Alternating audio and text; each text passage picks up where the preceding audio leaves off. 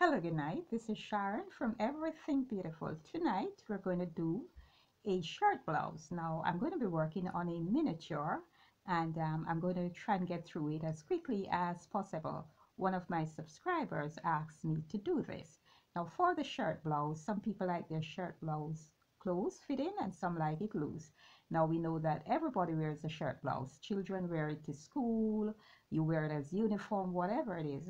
And so we just need about 3 basic measurements for the shirt blouse. Because we won't be doing a pattern, we'll be actually doing just a freehand cutting of the shirt blouse, the way I saw my mom did it, or the way I would do it for myself, or if I just quickly want to make a shirt blouse.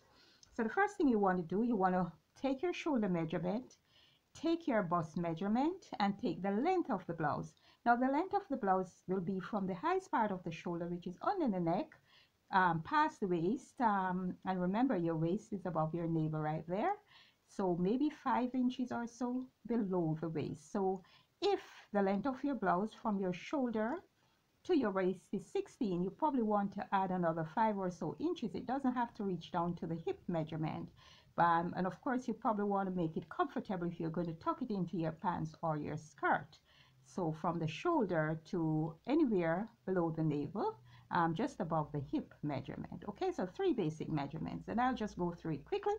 So you want to get your fabric, and whatever your bust measurement is, or if you want to use your hip measurement, you are going to use that to decide the width of the fabric. Okay, so you're just going to fold over your fabric like this. Use the widest part of your body, which is either your hip or your bust, depending on how long you're going to be making the blouse. Okay, and the first thing, the next step is to just so this is what it's looking like, and if I'm going to cut it, all I'll do is just cut. You want to ensure that you have a straight line at the top, so if you're not going to be drawing a line, just use your scissors to straighten the fabric. Okay, and when you straighten the fabric from here to here is 1 inch down. Okay, and from here to here is 2.5 inches to 3 inches. It can be more depending on the size of the person, but it's really between 2.5 to 3 inches. So from the center back of the blouse here to here is 2.5 to 3 inches. Okay, the next step would be to measure from here to where the shoulder is. So if your shoulder is 16, you're going to divide that in 2, and you're going to mark from the center back here, okay, from here to here 8 inches, and you're going to put a dot there, and then you're going to come down with a straight line. You can just do that, and you put another dot. If you're doing a pattern, you would actually draw a line, but I just put a dot right here, and that is just to guide me when I'm going to be cutting the line that I should stay in. The next step is to decide from the length of your blouse to your waist. Now this is going to give you the the bust measurement that is just right where the armhole is going to be. So from your shoulder to your waist measurement. And if that is 16, you're just going to put another dot right here. Okay? After you do that, you are now going to decide on how much your bust measurement is, and of course you take that from the beginning. As I said, you need 3 basic measurements: the shoulder, the length of the blouse, and the bust. So if your bust measurement is, say, 40 inches, you're going to divide it in 4, and you're going to stay right in that line. Okay, remember we're using half of the shoulder to the waist for this measurement, for the bust line measurement. So if it is 8 inches, you're going to just try to put a dot there where the 8 inches is. If you were doing a pattern, you draw a line across, and you would call it the bust line. So you just put a dot there, and from there you can make another dot because you want to give this an allowance. And that is how you do the back of the shirt blouse. So we're going to draw a line there, we're going to come here, we have 1 dot to indicate where the shoulder is, and I'm going to cut that. You also want to put another dot where the 8 inches is, which is the waist, because sometimes the side of the blouse is too wide and you want it to give it a little definition, just to come in a little bit. So I'm going to cut that and let you see. So I'll be cutting it now freehand, and that is how you do it. And of course you'd ensure that you have some allowance there. Okay, and then you'd come down here and you'd stay right in the line there. Okay, and that is it. Now, so you're right in the bust line there. Now this line will help you, guide you as to give it, because you can leave it as straight as this, but sometimes you just need a little definition, as I say. So you want to trim that off and just go in a little bit and take off a little bit down the bottom there. And that is how you cut a quick shirt blouse. It's not very shapy.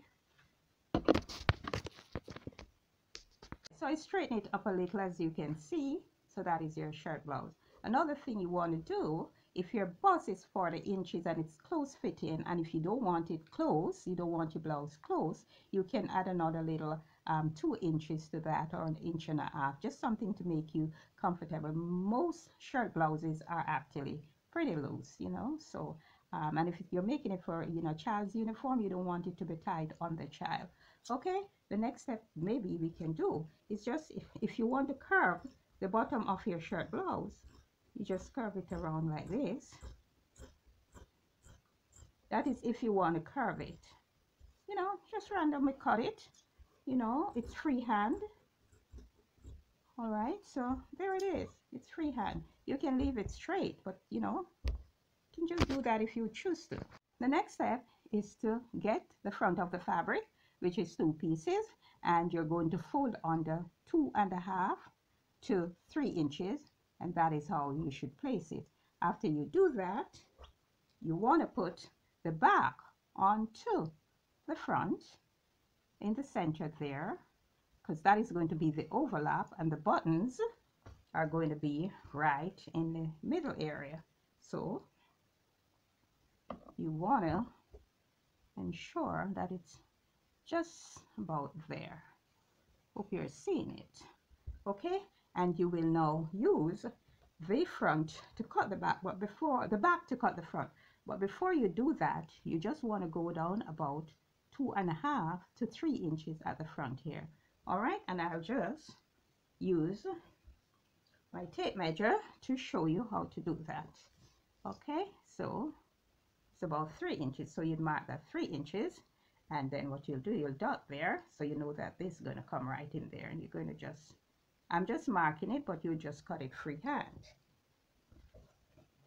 So I'm just going to cut this now and let you see what it's looking like. So that is that. That is that. All right, but I lift it away and go down to the 2.5 or 3 inches. Remember, if it's for a child, it's actually going to be a little shorter, a little less than the 3 inches. I will also just curve the side here, curve the bottom, I mean. Remember, you can leave yours straight, more so if it's a child's uniform, and just cut the arm here and cut this here, and that is how you make your shirt blouse. Another thing you want to do, you can just take out a little 1/2 inch of the front area of the blouse like that. So this is our shirt blouse. Okay, quick free